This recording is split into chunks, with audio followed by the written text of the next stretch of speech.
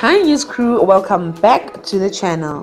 Kwesta's wife Yolanda recently shared a video of herself feeding daughter Kenya and everything but left after the newborn puked on her face.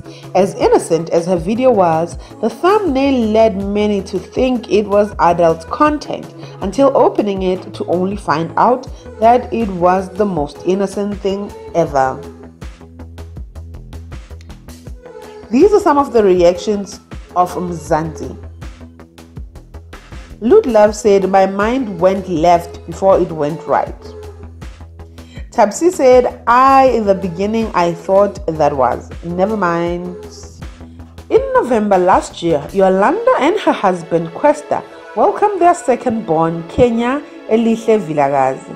Kwesta shared the exciting news on social media, revealing that their baby was born on the 11th of November 2020.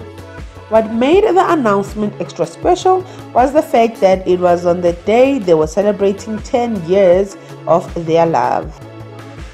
On the post they said, "As we celebrate a decade of love and being together, God chose us, entrusted us with another beautiful blessing that is half of me and half of my love. We are so excited and thankful for this miracle and can't wait to meet our sweet baby in just 3 months' time." Thank you guys so much for watching, and I'll see you guys on another video. Bye.